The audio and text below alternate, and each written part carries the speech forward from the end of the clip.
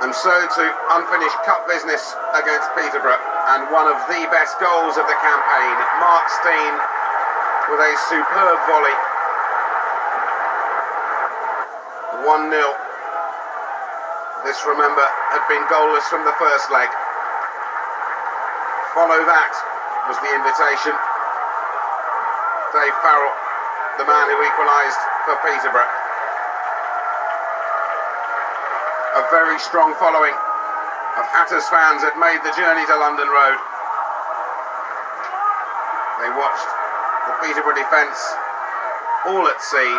Scarlett making it 2-1 with a very well struck shot from the edge of the area. And running in, hit it clearly and decisively. Peterborough coming back. Andy Clark into the net. But it wasn't enough for the